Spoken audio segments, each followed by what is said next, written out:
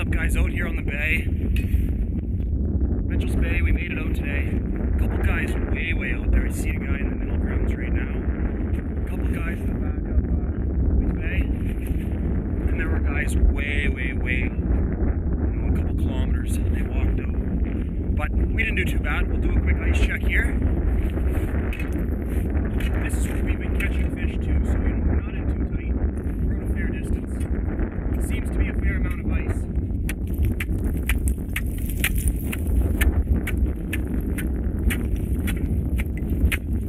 We'll do a clarity check as well. Oh, there we're through.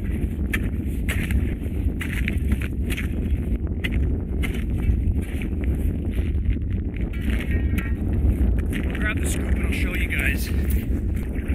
Water clarity isn't bad at all. Fish seem to be pretty active, not too bad at quality either.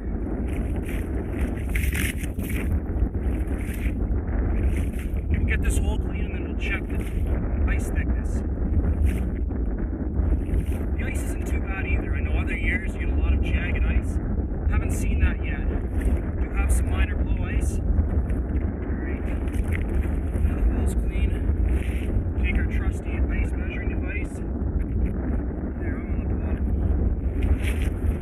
So as you can see, from my finger down,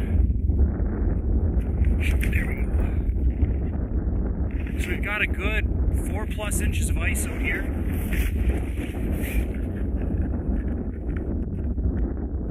There's a good 4 or 5 inches of ice out here in the spot that I am. I punched about 4 holes. They all seem pretty good. Seems to be pretty good ice, you know, in the spots that I've fished. We'll also do a depth check.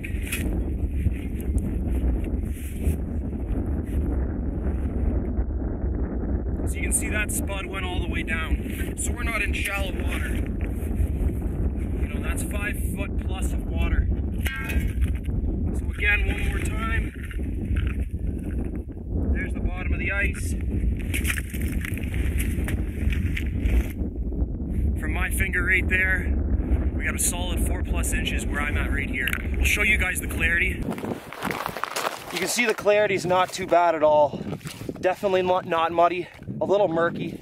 I actually don't mind fishing this kind of water. You know, spoons and bright colored buckshots, rattles, is what we did good on today.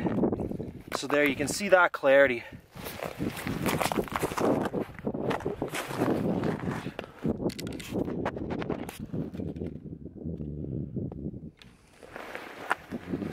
So we caught around probably 10-15 nice keeper perch. Caught, I want to say, over 30 perch total. A lot of small ones, but the quality wasn't too bad, all things considered. So what we were using, big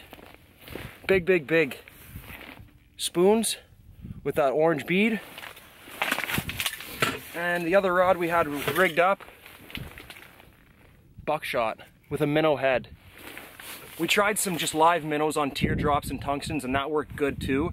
You know, I like to switch it up. The bite dies, I throw it on a live minnow. Always be safe out here. Don't take any chances. Always spud your way out. Until next time.